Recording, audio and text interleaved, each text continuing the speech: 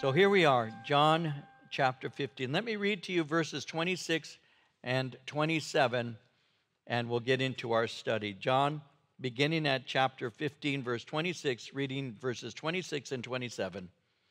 And Jesus says, "When the Helper comes, whom I shall send to you from the Father, the Spirit of truth, who proceeds from the Father, he will testify of me. And you also will bear witness, because you have been with me from the beginning." So when you look at John's gospel, the chapters that we're going through, especially as we're moving into chapter 16 from chapter 15, but this portion of Scripture, beginning in chapter 13 and going up to verse 17, these chapters contain a tremendous amount of information found in the Gospel of John as pertains to the work of the Holy Spirit and the person of the Spirit. And Jesus here is teaching his disciples concerning the work of the Holy Spirit. And he begins, and let me show you this as we lay a foundation. He begins by revealing what we would call an intimate connection. He's revealing the intimate connection that he has with his Father. And he does this by saying that the sending of the Spirit concerns both the Father and the Son. He made this clear by referring to both himself and his Father in verse 26. So the sending of the Holy Spirit concerns both Father and Son. And Jesus is saying, I will send the Holy Spirit, but the Holy Spirit proceeds from the Father. This is called the procession of the Spirit. The Father sent the Son, who sends the Spirit. The Spirit brings us to the Son, who presents us to the Father. And so he's speaking concerning the procession of the Spirit. From the Father and the Son, the Holy Spirit will be sent. Now, what is it that the Holy Spirit will do? He will testify, Jesus said. He will testify of me. The word testify in the original language means to bear record. It speaks of giving evidence or being a witness. You see, when Jesus is taken from the earth, the Holy Spirit will continue to bear witness of him. We're going to see that in a moment when we look in chapter 16, verses 8 through 11, and I'll show you how that takes place and what Jesus is saying. But we'll look closely at that in just a moment. But when Jesus is taken from the earth, the Holy Spirit will continue to bear witness of him. That's what he's saying in verse 27. Not only will the Holy Spirit bear witness, but notice in verse 27, and you also will bear witness. Why? Because you have been with me from the beginning. So not only does the Holy Spirit give testimony of Jesus Christ, but by his power, so will his disciples. His disciples will bear witness. He's speaking to them, but by way of application, he's speaking also to us. It's the power of the Holy Spirit working within us that gives us the ability to bear witness of Jesus Christ. In the Gospel of Luke, in chapter 24, verse 49, Jesus said, "Behold, I send the promise of my Father upon you, but tarry in the city of Jerusalem until you are endued with power from on high." Tarry until you be endued with power from on high. And that is the promise of Pentecost, and that promise took place on Pentecost. Jesus in the book of Acts in chapter 1, verse 8, made that promise also again. He said, "You shall receive power. After that, the Holy Spirit has come upon you. And so you will be witnesses," he said, "to me in Jerusalem, Judea, Samaria, and unto the uttermost parts of the earth." So in order to be, and we'll see this more clearly in a moment, but in order to be witnesses, we need the power of the Holy Spirit. And that's what Jesus is speaking about here. He's speaking about the advocate, the parakletos, the helper, whom he refers to in verse 26, whom Jesus is going to send, who's going to empower so that we might bear witness of him, because we need the power of the Holy Spirit to do this. And of course, that occurs, as mentioned, at Pentecost. They were empowered. And in Pentecost, I should point this out, on the day of Pentecost, ultimately what happens is they receive the power of the Holy Spirit in the baptism of the Spirit. But in Acts 1:8, again, Jesus said, "You shall receive power. After that, the Holy Spirit has come upon you, and you shall be witnesses to me." And I want to just point something out very quickly. You shall be witnesses, not just do witnessing. There are people who like to witness. They like to go out and talk about God. They witness. He didn't say you're going to be just going out. You will go out, of course. It takes the Holy Spirit to send us out, missions and evangelism, of course. My wife and I were just speaking about this just today, though. There's more to witnessing than talking. I've talked to more than one person who likes to go out and share and tell people about Jesus, but they're very aggressive. And sometimes they're just a bit obnoxious and a little arrogant and a little pushy. And they think they're witnessing, but in fact, Jesus said, you shall be my witness. The witness is your life. It's the way you live. And in your way of life, very often, that gives you opportunity to do the witnessing. In other words, you live for Christ and you gain the opportunity, because you've established credibility, to tell somebody as to how you came to be what you are. Because remember, when people are talking to you, and you may not know them very well or at all, the only witness they have is not your words so much as how you're acting towards them. And so as they watch the way you're acting, what you are is speaking so loudly, very often they don't hear a word you're saying. And so we need to understand that all witnessing needs to be done with humility. And it needs to be an evidence of the work of the Holy Spirit in your life. And so you will be witnesses, not just do witnessing. And I think the church has sometimes forgotten that particular aspect of being a witness for Jesus Christ. He said, you're going to be a witness. And notice how he says, because you've been with me from the beginning. So these men had been thoroughly mentored by Jesus Christ. They had been prepared by him. They'd been with Jesus from the beginning of his teachings, and they've been witnesses of his works. And so he has been with them. They've been ably mentored. You will take what I have trained you in, and you will go out and be my witness. Continuing into verse 1 of chapter 16, he says, these things I've spoken to you, that you should not be made to stumble. They will put you out of the synagogues. Yes, the time is coming that whoever kills you will think that he offers God service. And these things they will do to you, because they haven't known the Father nor me. But these things I have told you, that when the time comes, you may remember that I told you of them. And these things I did not say to you at the beginning, because I was with you. And so he begins by speaking and saying in verse 1, these things I've spoken to you, that you should not be made to stumble. In the face of the opposition and persecution, you will feel pressure to give up. And you need to know that it's the power of the Holy Spirit who enables you to be witnesses in the face of and in spite of the persecution that you will endure. You will, if you desire to live godly in Christ Jesus, Paul said, you will suffer persecution. That's one of those divine promises that many people don't want to claim for themselves.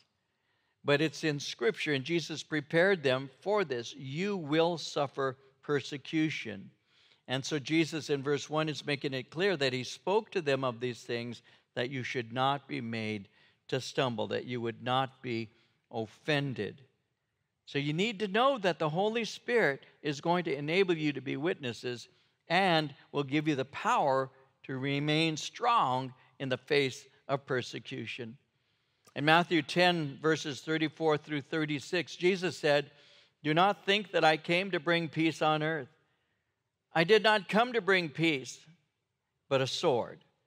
For I've come to set a man against his father, a daughter against her mother, and a daughter-in-law against her mother-in-law. See, that's where the problem started. A man's enemies will be those of his own household. That's an interesting thing. I didn't come to bring peace on earth. Isn't it the Christmas hymn that we sing that we're supposed to have peace on earth. Well, in fact, Jesus said, I didn't come to bring peace on earth. Why? Because faith in Christ is going to contrast with those who don't have faith in Christ. And then there will be an inevitable conflict between light and darkness.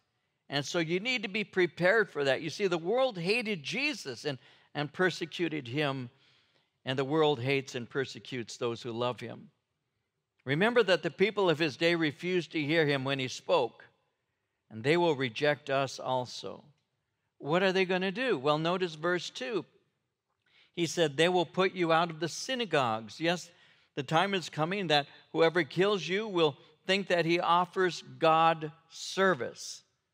They're going to kick you out of the synagogues. In other words, you're going to suffer. They will suffer what we used to refer to, and some still are familiar with this word. They will suffer what is called excommunication. You're going to be regarded as heretics. Now, this is something that they were aware of already. They already knew that following Christ would exact a penalty. In chapter 12, we saw at verse 42 how it read, nevertheless, many of the leaders believed in him. But notice, but because of the Pharisees, they did not confess him for fear that they would be put out of the synagogues. So they were aware of that already. That was already taking place. They were afraid to be excommunicated. So some of you, he said, are going to be put out of the synagogues. But he goes on to say in verse 2 to say, the time is coming that whoever kills you will think that he offers God service. Now that's interesting. Whoever kills you will think that you are being a sacrifice made unto him. Others are going to be martyred for their faith. In Luke 21, verses 12 and 13, before all these things, they will lay their hands on you and persecute you, delivering you up to the synagogues and prisons. You will be brought before kings and rulers for my name's sake, but it will turn out for you as an occasion for testimony. They'll persecute you. They'll deliver you to prisons. You're going to be persecuted intensely. Remember the Apostle Paul? The Apostle Paul was guilty of this kind of persecution, and he did this persecution actually as service to God. When he was giving his testimony, you see him give his testimony several times in the book of Acts. When he was giving his testimony, as is recorded in Acts chapter 22, verses 4 and 5, listen to what he said. Paul said, I persecuted this way to the death, binding and delivering into prison both men and women, as also the high priest bears me witness, and all the council of the elders, from whom I also received letters to the brethren, and went to Damascus to bring in chains, even those who were there, to Jerusalem to be punished. Notice how he said that, I persecuted this way. This way was how Christianity was once referred to. It was the way. So I persecuted this way to the death. In Galatians chapter 1, verse 13, he speaks to them and he says, you have heard of my former conduct in Judaism, how I persecuted the church of God beyond measure and tried to destroy it. Now, obviously, persecution continues to this day, from minor irritations to major incidents. In the United States, persecution exists, but overt physical persecution is still at this time occasional. According to Dr. Kent Ingle, who was writing for Fox News in February 27th in 2019, according to Dr. Kent Ingle, at campuses throughout the country, outspoken Christians are regularly demeaned, debased, and targeted for their beliefs. Academics, social groups, and college organizations regularly ridicule Christians by calling them hateful, bigoted, and privileged, among other labels. They conveniently forget that Christians have historically been among the most persecuted religious groups in the world and are still persecuted at ever-increasing levels throughout countries in Asia, Africa, and the Middle East. Worldwide, persecution of Christians has been intense. In Iran, 10 years ago, there were nearly 1 million believers ISIS drove out most of them. In Yemen, Christian converts from Islam are persecuted and treated as outcasts. According to the 2019 World Watch List, listen to this, North Korea is the #1 persecutor in the world. Kim Jong-un has outlawed any practice of the Christian faith, with violators either being put in camps or executed. In Nigeria, Boko Haram wants to wipe out all Western influence, especially Christianity. They kidnapped over 200 girls and sold many into slavery, and have conducted raids, bombings, and assassinations against churches and schools. Radical Islam has spread in the Philippines, Bangladesh, Indonesia, Egypt, Nigeria, and Somalia with the intent of wiping out believers, all in the name of service to God. And that's what Jesus said would take place. They will put you out of synagogues. Yes, the time is coming that whoever kills you will think that he offers God service. That's taking place right now, even as we're seated here in this sanctuary. Why will they do that? Verse 3, these things they will do to you because they have not known the Father nor me. These things occur because they don't know God. These things occur because of ignorance of the Father and ignorance of his Son. Because if you know the Son, you love those whom the Son loves. They don't know the Son. They don't know the Father. Even these who are radically stating that they are believers in God and they do these works as service to God, Jesus said they do this not because they know God, because the God that they know is not the God of Scripture. It's because they don't know him. And so he's pointing that out. These things they will do to you because they have not known the Father nor me. To know the Father is to know the Son. And to know the Father is to know the God of love. Because he who loves not knows not God, for God is love. And so when someone comes into a relationship with God, they're going to love. They're going to be loving. And so if you know the God of love, and if you're his child, then love is going to come flowing from your heart towards others. So Jesus makes it very clear. Persecution is going to rise. They're going to excommunicate you, and some of them they're going to kill. Some of you will be killed. This will take place, and this will happen because they don't know the Father nor the Son. In verse 4, these things I have told you, that when the time comes you may remember that I told you of them. And these things I did not say to you at the beginning, because I was with you. My words are to be listened to carefully, because they surely will come to pass. And when these things occur, remember my words, because this will give you strength to endure.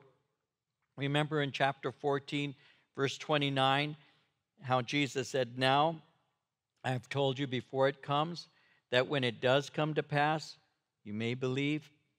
So listen carefully. This will come to pass, and these words will give you strength. Now in verse 4 again, these things I did not say to you at the beginning, because I was with you. So while I was with you, I had no need to prepare you in this fashion, but I'm about to leave. And you need to know this, because you will now be the one who is hated. And by the way, that took place in a very short time. In 1 John chapter 3, in 1 John was written around the year 90 A.D., in 1 John chapter 3, verse 13, John said, do not marvel, my brethren, if the world hates you. So that was already taking place within a short time, a relatively short time after Jesus Christ died and was buried, resurrected, and sent the Spirit. Within a relatively short amount of time, the world had already turned against the believers in Christ. In verse 5, now I go away to him who sent me, and none of you asks me, where are you going? Remember in chapter 13, verse 36, how Peter had asked, Lord, where are you going? And in chapter 14, verse 5, Thomas actually also said something like that. He echoed that, we don't know where you're going.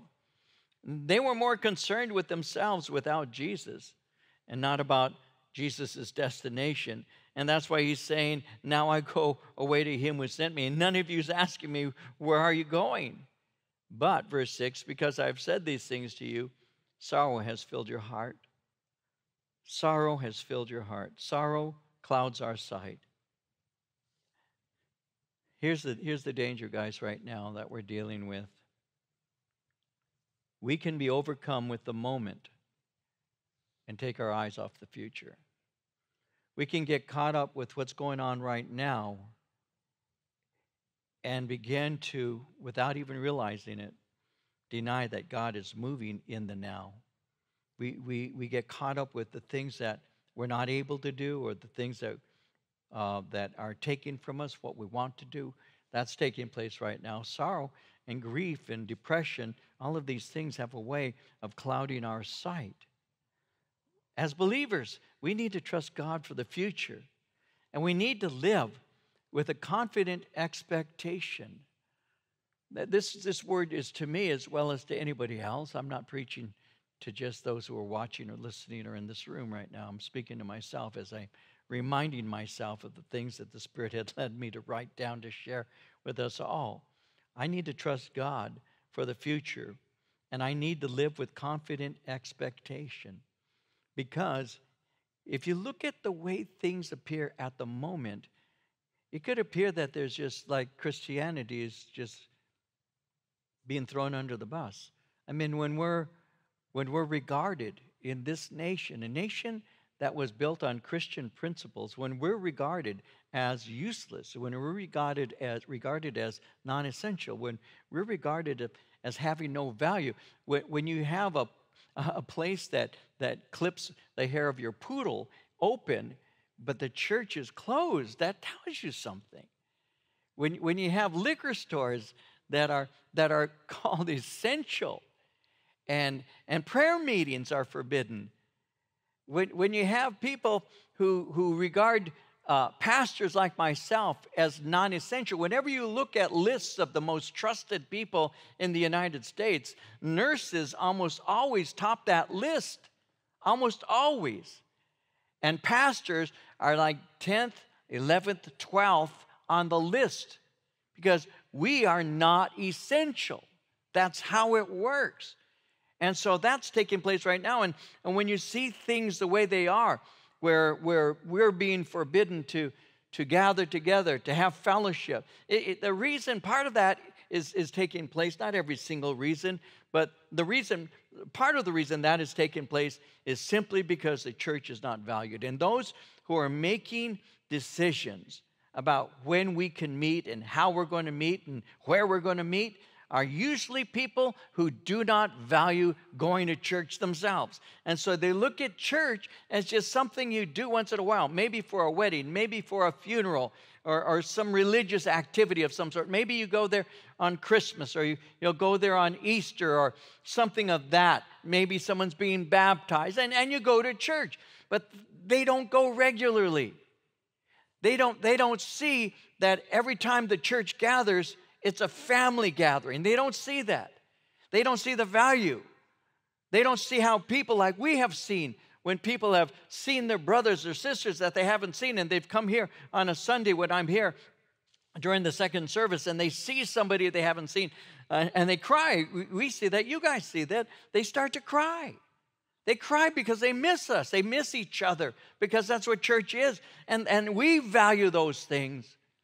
But they're more concerned, so many, with other things. And they're not concerned with the things of the Lord. And so their lack of faith can actually taint our faith. Their despair can actually draw us into despair. Their fear can cause us to lose our faith, or at least to have it sublimated to fear. And there are a lot of Christians, and we all know this right now, don't we? There are a lot of Christians right now who are living in fear. A lot of fear. A lot of fear. Because they've been listening to the news, and people in the news are keeping us, for whatever reason, many of them, keeping us afraid. That's a fact. There's so much going on that nobody knows. I mean, somebody said, so we're confused. Somebody says, Well, you can go to the beach. It's a good thing, but you have to walk. But you can't go on the dry sand. You have to walk on the wet sand. Or you go to a store and the person, or a bank, you go to a bank and the person there is wearing their mask as they're handing you money that has been touched by all kinds of people. And it doesn't make any sense. All of this makes no sense to us. And so we're living in a state of confusion. We're wondering what is right, what is wrong. You can wear a mask, they say. No, don't wear a mask, they say. You shouldn't get sick, some say. Oh, no, you need to get sick. And no wonder everybody's so messed up and so afraid, because the information is so convoluted. It's just difficult for us to know what is truth and what isn't. And so what do you end up doing? A lot of the Christians have done this. They end up living in fear. They end up living in fear. And it's kind of an amazing thing how quickly we give up our freedoms because of fear. And it's amazing to me, and I'm not saying this is condemnation. It sounds like it is. It's not. It's an observation that I've been making and thinking about. It's amazing to me that we who have died to live are still afraid to get sick and die. It's kind of difficult to grasp. We're the ones who believe in the resurrection and the life. And Jesus said, if you believe these things, you will never die. He said, do you believe these things?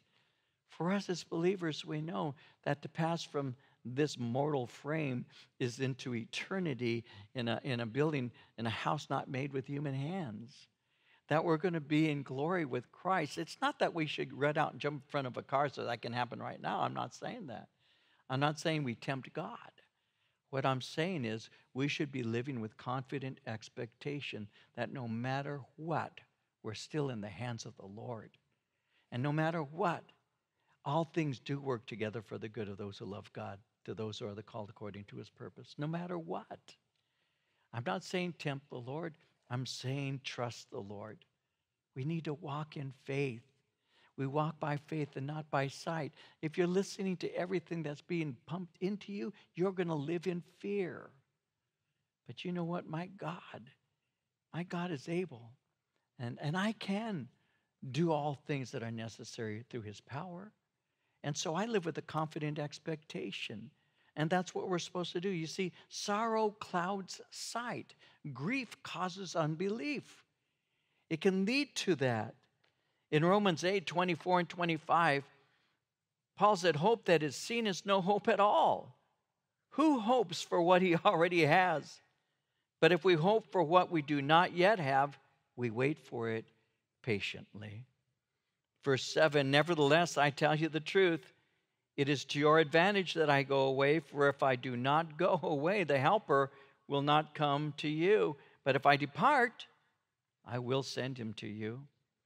To them, Jesus' leaving is viewed as disastrous. But actually, he's saying it's for your good.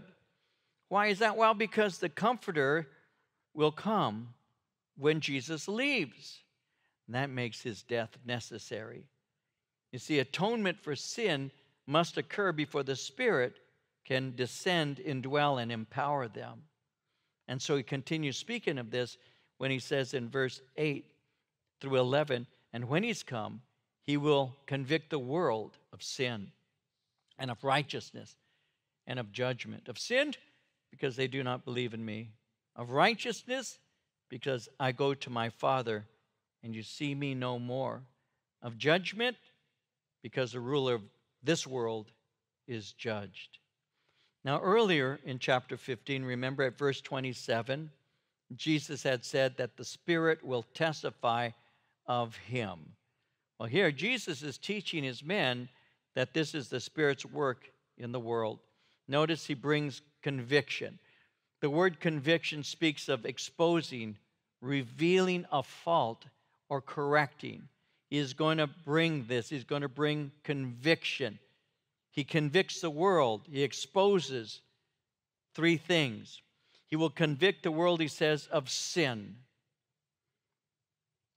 What is the unforgivable sin? There are so many people who ask that question. What is the unpardonable sin? Is there a sin that's unforgivable? And the answer to that is the unforgivable sin is rejection of Jesus Christ and the salvation that has been offered by him. That is the unpardonable sin. It's the sin of rejecting. It's the sin of unbelief. You see, man's basic sin is self-righteousness. And it takes the Holy Spirit to awaken us to our moral imperfection, to our need for Jesus Christ. Whenever you share the gospel with people, very often, not always, but very often, their response to the gospel is a shrug of the shoulders and that, so what? I mean, right now there may be some watching, even as I'm sharing this, and you're thinking, oh, come on, that's what I'm talking about. It's that shrug of the shoulders. So what? What do you say? That's what you believe. People's response to the gospel very often is simple unbelief. You see, the problem is they're unaware of his great love, and they're unaware of his immense sacrifice. Those things don't matter. God loves you, and God sent his son. It's an amazing love and an immense sacrifice, and they just don't care. In 1 John chapter 4, verses 9 and 10, in this the love of God was manifested, revealed openly, was manifested toward us, that God has sent his only begotten Son into the world that we might live through him. In this is love, not that we loved God, but that he loved us and sent his Son to be the propitiation for our sins. I didn't love him first, he loved me. There are those that say, oh, look at all I've done for God. No. It's look at all that God has done for you. And when we begin to think that we somehow can work our ways into his graces, then we're making a big mistake. We're rejecting the only way to get to him, and that is through the Son, Jesus Christ. And it takes the Holy Spirit. It takes the Holy Spirit to convict the world of sin. It takes the Holy Spirit to cause me to bow my knee before him and say, God, be merciful to me. I'm a sinner. Forgive me. It took the Holy Spirit through the Word of God, working in conjunction to the preaching of the gospel, that caused me to be able to have my eyes opened up to be revealed as to who I was. And there I was at this particular Christian concert called a Maranatha concert. And I'm watching the people around me. I'm 20 years old, and I'm watching the people around me as they have their arms around one another. They're swaying to a song. The song said, love, love, love, love. Christians, this is your call. Love your neighbor as yourself, for God loves all. And I'm 20 years old, and I was an alcoholic already. I was a drug abuser and everything that went along with that. And there I am at a Christian concert, and hearing the preaching of the gospel, and they're singing and they're swaying, and the Spirit of the Lord begins to minister to me and brings conviction of sin. And he says to me, you're uncomfortable. And I still remember responding to this inner voice and saying to this voice that was within me, yes, I'm uncomfortable. And then the question is asked, why? What is making you uncomfortable? And I said, because I'm not like these people. And then the question came again, and why? What is it that is different between you and them? And that's the first time, and that was a conviction of the Holy Spirit, the first time I ever admitted, I'm not a Christian. I had believed that I was a Christian to the moment of the conviction of the Holy Spirit and the voice of the Lord within my soul speaking to my heart through the preaching of the word and the singing of the songs, where I finally was able to be brought to an awareness that didn't come through the arguments of my friends. I had friends who were constantly trying to tell me about God. And because I'd been raised in a religious faith, I felt they were wrong, and I was right. And there was no way they could get to me. There was no way they could argue me into the kingdom. You see, if I can argue you into the kingdom, someone will argue you out of it. But when the Holy Spirit convicts you of sin, when the Holy Spirit says, you are the man, you are that person, you have lied, you have stolen, you have cheated, you have done these things. And when you finally get to that point, we used to call it a mea culpa, it's my fault, my most grievous fault. When you finally are made aware it is your fault because you are a sinner in need of salvation, well, that takes the preaching of the Word of God, and it takes the conviction of the Holy Spirit. Because you may have heard the Word of God preached to you many times, and you've never responded to it. When I was a little boy, My mom used to say I could go out and play, and I'd say, how far can I go down the block? And she'd say, you can go as far as it takes for you to still be able to hear me when I whistle for you, because my mom could really whistle loudly. And so I could go several houses down the block, and then if I turned and looked, I could see my mom standing at the street, because we lived on the corner. I see her standing on the corner, and I know her hands on her lips like this, but I'd hear her whistle, and every time I would hear her whistle, I knew that it was her calling me home. Now, my dad told me the same thing, but my dad couldn't whistle, so I could only play in the front yard. But when my mom said, you can go as far as you can hear me whistle, that meant I could go all the way down to almost to the end of the block, because Mama could really whistle. Well, guess what? I could hear my mom's whistle, and I knew I was being called home. I wonder if any of you right now are hearing the voice of the Lord, that whistle saying, come home. That comes from the Spirit. That comes from the work of God. And that Spirit is saying to you, it's time to come home. And that's the Spirit of God. That's how God works today. It comes through the proclamation of the message of grace. The salvation, the working of the Spirit. The Spirit's work to bring us to salvation. The Spirit works to awaken a sinner to the fact that you're lost. You're lost without God. It's the Holy Spirit who convinces you that you need to come to God through Christ. And He does that through the preaching of what is called the gospel. It doesn't come through just the singing. It doesn't come through someone giving a pep talk from a pulpit. It doesn't come just because somebody gives their testimony. It doesn't even come because a miracle might have happened. It comes through the proclamation of the message of the gospel. And Paul said that in 1 Corinthians in chapter 1, 17 and 18, where he said, Christ didn't send me to baptize, but to preach the gospel, not with wisdom of words, lest the cross of Christ should be made of no effect. For the message of the cross is foolishness to those who are perishing, but to us who are being saved, it's the power of God. In Romans 1:16, he said, I am not ashamed of the gospel of Christ. It is the power of God to salvation for everyone who believes, to the Jew first and also for the Greek. You see, the Holy Spirit convicts the world of sin. The Holy Spirit convicts the world of righteousness. Righteousness is God's standard for entrance into heaven, and his standard is perfection. In heaven, there is no sin. God will not allow sin-filled people to enter in. The Bible in the Old Testament book of Habakkuk, in chapter 1, verse 13, speaking of God, says, you are of purer eyes than to behold evil, and cannot look on wickedness. The Spirit awakens people to God's standard and convicts them of sin. It requires the Holy Spirit to do this because people do not admit their own evil willingly. In Proverbs 20, verse 6, most men will proclaim each his own goodness, but who can find a faithful man? If something is wrong or going bad, a lot of times people won't admit to it. It's always somebody else's fault. So the Holy Spirit awakens us to His standard of righteousness and then convicts us of our own sin. Again, it requires the Spirit because men will proclaim their own goodness. We need to remember that sin has created a gulf between a holy God and a sinful man. In Isaiah 59, 1 and 2, the prophet wrote, behold, the Lord's hand is not shortened that it cannot save, nor his ear heavy that it cannot hear. Your iniquities have separated you from your God. Your sins have hidden His face from you, so that He will not hear. We are by nature sinful.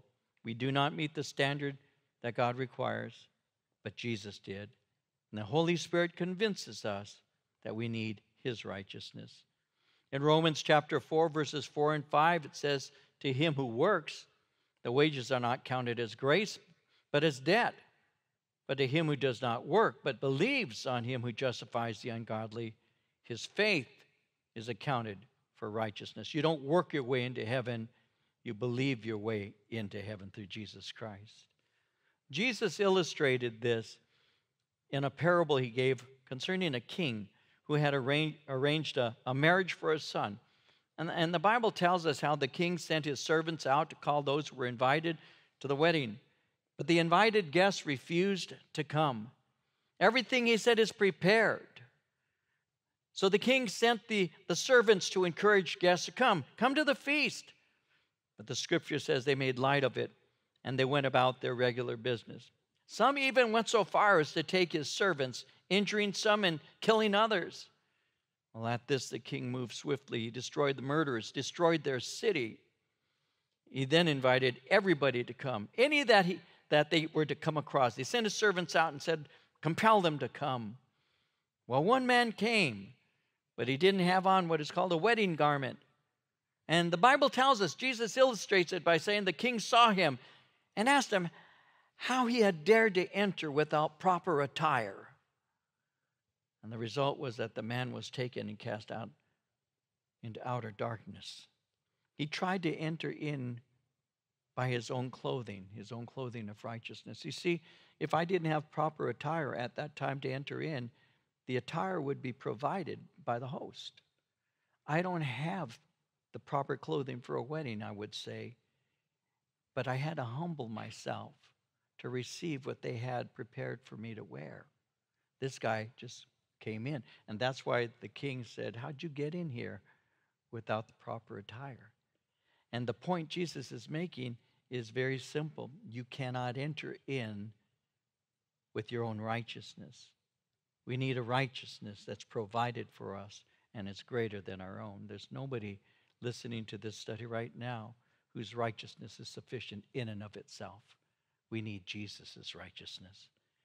In the book of Titus in the New Testament, chapter 3, verse 5, we read, not by works of righteousness which we've done, but according to his mercy he saved us through the washing of regeneration, the renewing of the Holy Spirit. And so when you come to faith in Christ, you receive his righteousness. It's called imputed. It's given to you. It's something you didn't have. Paul says it like this in 2 Corinthians 5:21. He made him who knew no sin to be sin for us, that we might become the righteousness of God in him. So you receive Christ through the conviction of the Holy Spirit. You're awakened to your own unrighteousness and your need for righteousness. And then finally, the Spirit is going to convict the world of judgment. Jesus defeated Satan on the cross, and the Spirit helps people to judge who Jesus is. The defeat of Satan wasn't just a show of power. It was an act of justice. Evil was defeated. And even as Satan was judged, those who reject the free gift of salvation will also be judged. The Spirit convinces us that judgment awaits us and draws us to receive forgiveness. But if we reject the conviction, we're left to reap the results of our own decision. Revelation 20, verse 15 says, anyone not found written in the book of life was cast into the lake of fire. When we share the gospel, we do so with the knowledge that the Spirit works within us. We teach and we preach God's word with the certainty that he honors it. We teach with the understanding that he convicts those who are listening. So we must teach with this knowledge if we're going to see results that last, which is why we teach the whole counsel of God. It's not our personality. It's not our testimony. It's not our intelligence. It's not a boasting of our own eloquence. It's simply teaching God's word simply and not quenching the Holy Spirit. He convinces the world of sin, of righteousness, and judgment. And these words that Jesus is speaking are intended to strengthen his disciples, because the days that are before them are going to be very difficult. So you need to rest in the promises and presence of God, that you might be able to go out, do the work of ministry, and see the fruit that comes. Now, there may be some right now the Holy Spirit is speaking to, and he has said to you, you're under conviction, and he has said to you, you're not righteous, and you're awaiting judgment. That's the work of the Spirit. And if you want to give your heart to Christ, and you need to right now, then you can do so. You can say, God, be merciful to me. I'm a sinner. Forgive me of my sins. Cleanse me. I'm dirty. I'm unrighteous. God, help me. Maybe you're religious. Maybe you're thinking within yourself right now, I'm a religious person. I'm watching a Bible study on TV. That doesn't matter. If you haven't given your heart to Christ, you're still lost. You're just a religious sinner.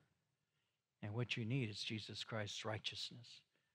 And your heart is telling you right now, the Holy Spirit's convicting you right now. And you're aware. Well, it's time to give your heart to Christ. I want to invite you to do that. So would you bow your head with me right now? We're going to pray, and I'm going to ask you to open your heart to Jesus Christ right now. And Father, I lift up those who are listening to this study, and I pray in your name that you, by your Holy Spirit, would speak to them. And Father, there are some right now in some other country, perhaps some other state, or maybe someplace local. But there's somebody listening right now who needs to get right with you, maybe several. And I'm asking in Jesus' name that you would reach down now and you would touch them. As they open their hearts to you, Lord, and they say, God, be merciful to me. Lord, may your Holy Spirit fill them as your blood washes them, and may they be new. May they become your temple right now. As they say, God, come into my life. Forgive me of my sins. I turn from them, and I open my heart to you. For Lord, you have said if we confess our sin, that you are faithful and just to forgive us our sin and cleanse us from all unrighteousness. That can take place right now. And if any man is in Christ, he's a new creation. Old things become new. And so, Lord, I ask that you would work right now in people's lives. And if you have a heart to receive Christ, I'm going to say a simple prayer. And if you from your heart can repeat this and ask Christ to come into your life, you can be saved.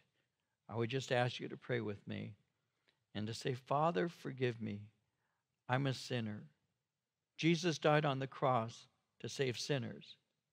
Jesus died to save me. Forgive me of my sins. Cleanse me. Give me a new life. I will follow you every day from this day forward. In Jesus' name, amen. And if you prayed with me just now, please give us a call. Let us know. We want to send you a Bible. We want to have connection with you, because that's what happens when you get saved. You become part of the family of God. And we want to be part of that with you. Please call us. And also, I'll just close by saying, Father, in Jesus' name, may your word continue going forth, reaching people, bringing hope to those who are hopeless, awakening faith in those who are losing it. Lord, I pray that you would be with all of us now. Bring comfort to us. And Lord, for those who are ill, Lord, in Jesus' name, touch, heal. And we thank you, Lord, for these things now. We look forward to being able to rejoin our brothers and sisters throughout the world. We all are looking forward to that. But until that moment, may we be faithful and serve you. And we give you all thanks in Jesus' name. Amen.